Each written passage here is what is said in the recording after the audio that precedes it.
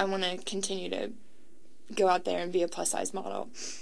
That's my entire goal. I don't ever want to try to be thinner or bigger. I think that my margin of women needs to be represented, and that's what I'm here for. And this isn't discouraging at all. If anything, I've already learned so much, and posing and taking the photographs is something that I can keep learning. You know, I started learning here, and I can continue to learn. It's depressing to see the house with nobody in it and pack up all my stuff and have to leave, like, last words for all the girls.